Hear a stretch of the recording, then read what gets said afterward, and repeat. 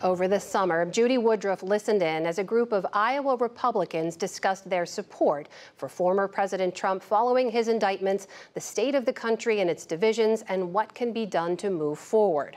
For a different perspective, Judy recently visited Bethlehem, Pennsylvania, to hear from Democrats on those topics and more. It's part of her ongoing series, America at a Crossroads. And the story was produced with help from our friends at PBS39 WLVT TV. Now it's just like you just have to choose a side and you automatically have to hate the other side when it shouldn't be that way. And it wasn't that way. Strong feelings from these 15 Democrats living in and around the former steel town of Bethlehem, Pennsylvania, about the growing sense of division they see in the country today. I'm waiting for someone in Congress to throw a chair at someone, like they do in other countries. I didn't grow up like that. You know, you're either a Republican or you're a Democrat, and everyone got along. It wasn't such a bickering between each other, or, you know, name calling. All that hate is just divided it. Who do you guys blame for the division? Why do you think it's gotten worse? I think it's heavily influenced by evangelicalism or some kind of religious push, and billionaires or like the capitalism inequality kind of occurring together.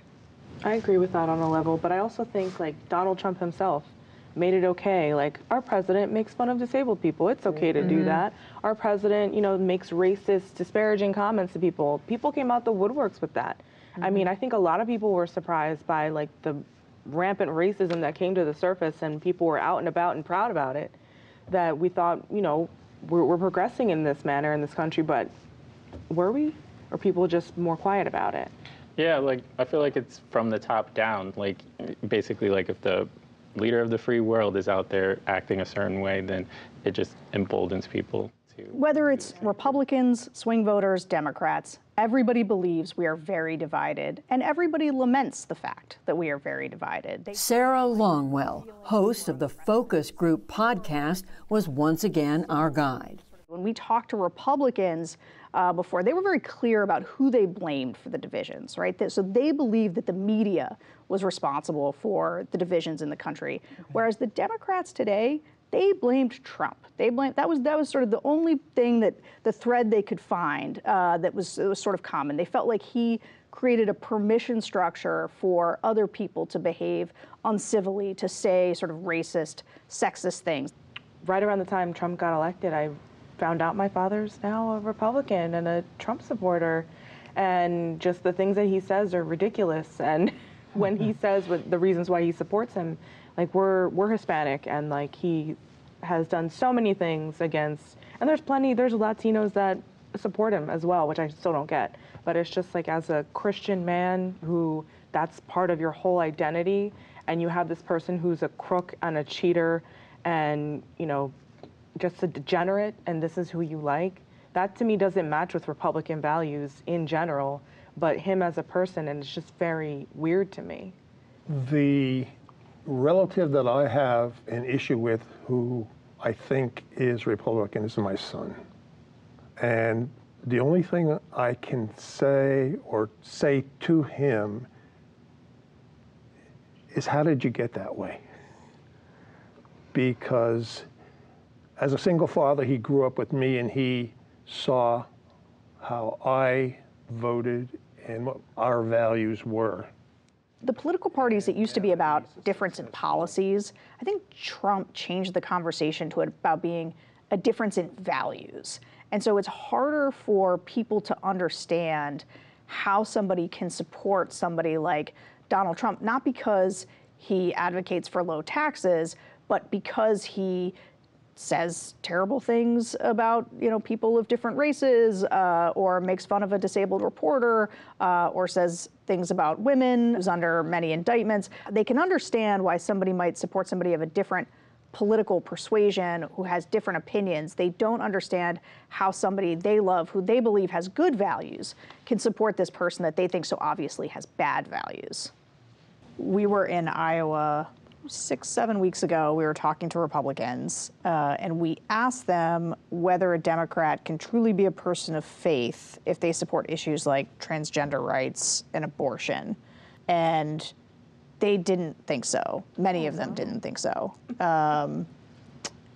What do you think about that? Pope said it best. Who are we to judge? So I think if you take that lead, who are we to judge as humans? And Jesus was an activist who, you know, it's spelled out in the Bible. Like, I was raised Catholic too. I know what he said, and he was inclusive of everybody. The message is love your neighbor as you love yourself.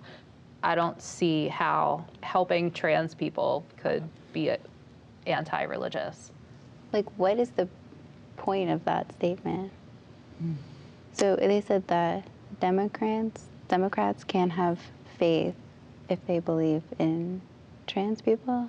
Can you just repeat it? Because it just seems like such a, like, am I the only one that thinks that's like just a wild thing to say? Like, what does that mean? You got to think about where they're from too, probably. Right, but like why are all those words in a sentence and have to do with anything? Like, unsurprisingly, the panel had strong views on the indictments former President Trump is now facing, but also didn't expect his supporters to waver.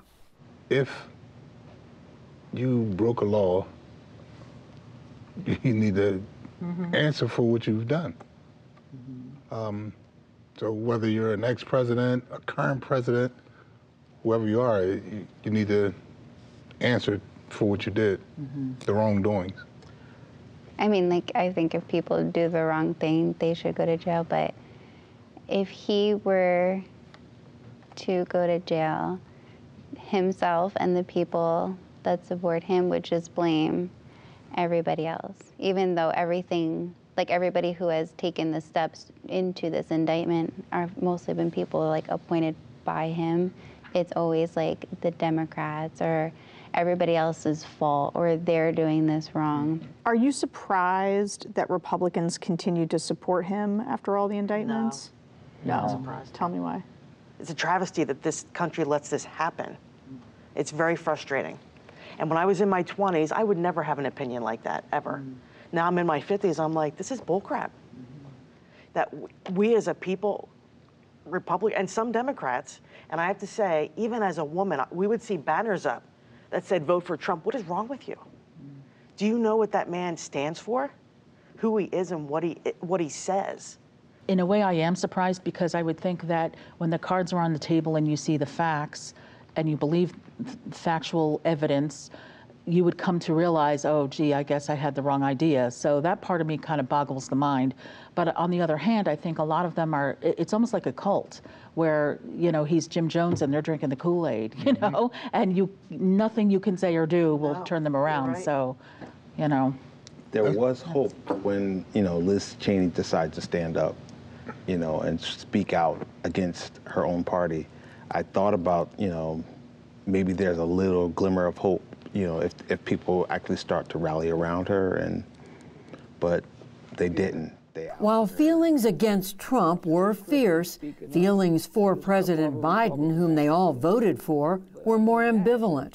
If all these sideshows wasn't going on, I think we're doing pretty good with Biden's putting a lot of new plans into effect, and he's trying to help out the middle class, working class, and if the Republicans didn't veto him all the time, we'd be doing a lot better. I think things are going pretty well. People in my life have jobs. Things are going, you know, as should be. My biggest qualm is the gun violence and guns. That's what has to stop. I mean, it's the leading cause of death in children in the United States, and that's horrible. Yes, he's the president, and the shooting. It's a hard struggle, I know. Right, but it's like his hands are almost tied to a certain point. Like he has so many, he can only do so much as a president. The George Floyd bill, that still hasn't passed. That needs to happen. What about abortion? Is that a strong motivating issue for all of you? Yes. It sure is. Yeah. Definitely is. And it's women's rights. Yeah. I don't know how we reverted back to them overturning that. I can't like that blows either. my mind. I just can't stomach it. I'm actually worried about where the country is headed, and it's because of things like inflation and rising rent prices and things like that. And yeah, it does seem like we're going backwards a little bit. So, you know, cost of living is higher, but like our paychecks or anything are not being, you know, able to like, you know, pay our rent and everything. Like in an inner city like Philadelphia, like my rent is constantly going up and I'm not making more money. So it's just harder to like survive now. Even going grocery shopping, everything is just like way more expensive. These groups of Democrats from Pennsylvania sound so much like the Democrats we talk to across the country. They are kind of middling on Joe Biden. They tend to not have a great sense of what he's done or a very positive sense of things that he's passed. And then there's still like a lot of economic anxiety from these voters, despite the fact that the macroeconomic picture has been brightening and the Biden administration has been out there trying to tell a positive story about the economy. These voters in their daily lives still feel high gas prices, high rents, they're still feeling the inflation, and that's what they tend to talk about. I think right now, better than we were 2, 3, 4 years ago, but I think there's a ways to go. So, a mixed picture from this group of Democratic voters looking for more from the Biden administration, who see Trump as continuing to divide the country while also dominating its attention, and who have few answers for how to move beyond him and his support. For the PBS NewsHour, I'm Judy Woodruff in Bethlehem, Pennsylvania.